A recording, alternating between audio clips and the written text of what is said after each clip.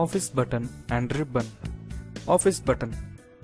The button you see on the top left of Microsoft Word application is known as Office button. It is very similar to the File menu. In the Office button, you have the options or commands which help you to create a new document, open an existing document, or save the existing document, or print your document, or prepare your document for distribution, or even send your document to other persons via email, or publish your document over the web. You also have an option to close the document. Clicking the close button will not close the Word application, but it will close the document. In this Office button, the commands with a little arrow mark show that there are some additional subcommands associated with a particular command. On the right side of the Office button are Recent Documents list. In this area, Microsoft Word will show the recently opened documents, and if you have seen, you have a small push pin which when clicked will remain the document there in the Recent Documents list. On the bottom right of the Office button, two buttons, namely Word Options and Exit button, are there. The Word Options, which when clicked will open up the Word Options dialog box, and the other button will exit the Word application. Now let's understand about the Microsoft Office Word ribbon. Note that the ribbon is context sensitive.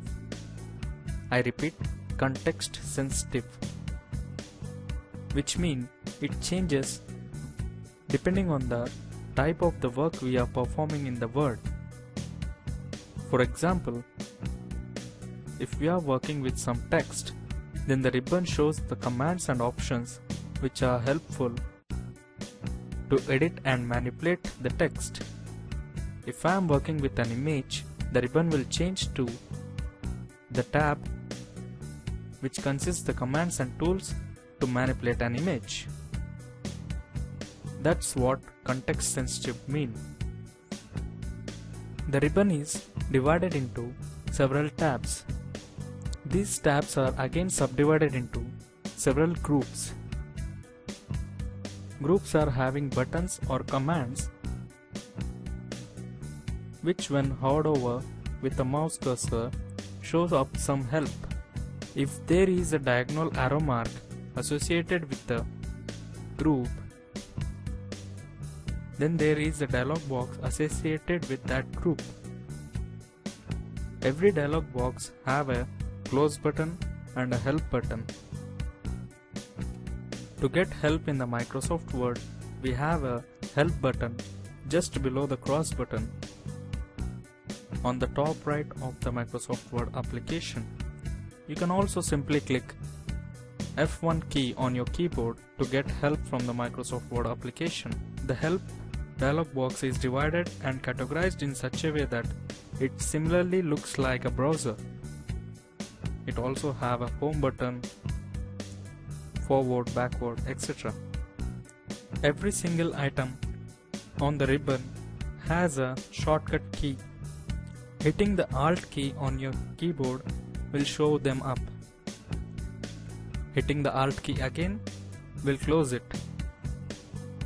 Hit the Alt key and then again hit the letters shown upon the groups or tabs to open up a particular command or a tab.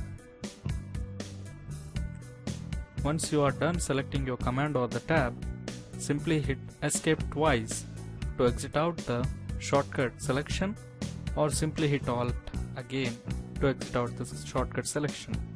That's it about the ribbon. In the next video, we will learn how to navigate the interface in Microsoft Office Word application. For more, please visit www.letuslearn.in.